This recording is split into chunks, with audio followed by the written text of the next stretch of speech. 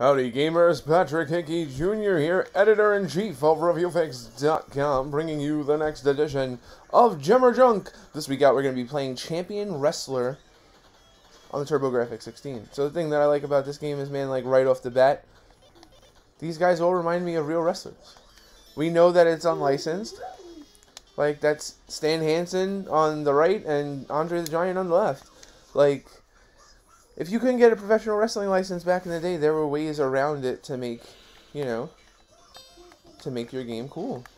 You know, so, this was cool, man.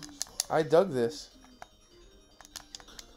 So, there's a lot of stuff going on here. Obviously, we just saw a suplex. So that's pretty awesome.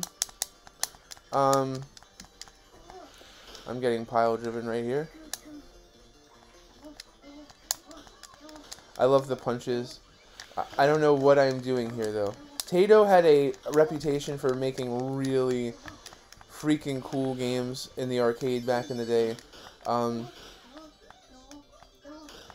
don't know how I'm getting suplexed and pile driven. I'm jamming on buttons here.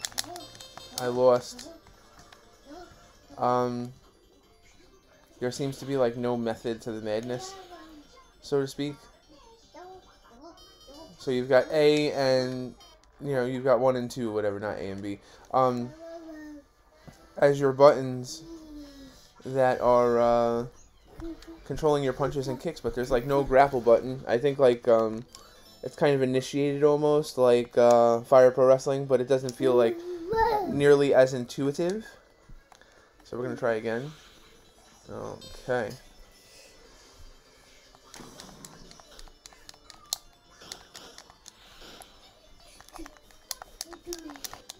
This guy just like shot fire. Something I initiated this somehow. Like I'm initiating the strength side of the grapple. This guy's spitting fire in my face. It's getting a little wacky now.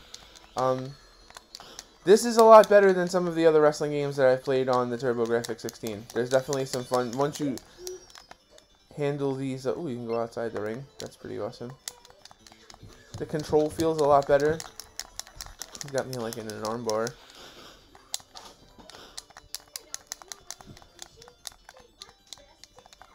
See, that's the one bad thing about playing all these games on ROMs and stuff without instruction manuals. There's no way to like learn the controls properly.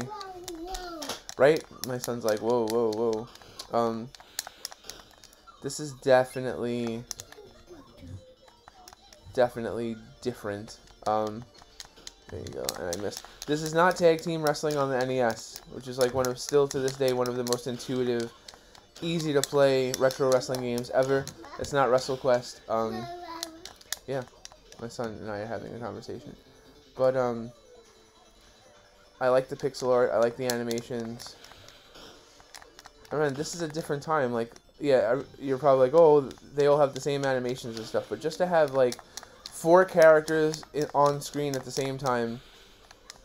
You've got the manager walking back and forth. You've got the ref.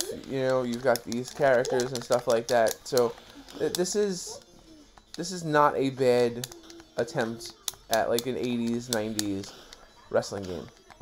This would have been awesome with the WWE license. I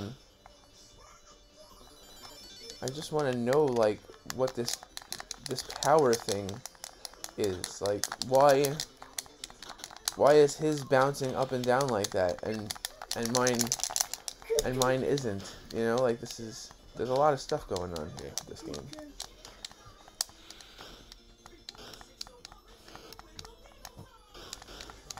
Like, how do you perform grapples? If I stand there, it doesn't lock up, and I'm gonna get punched in the face.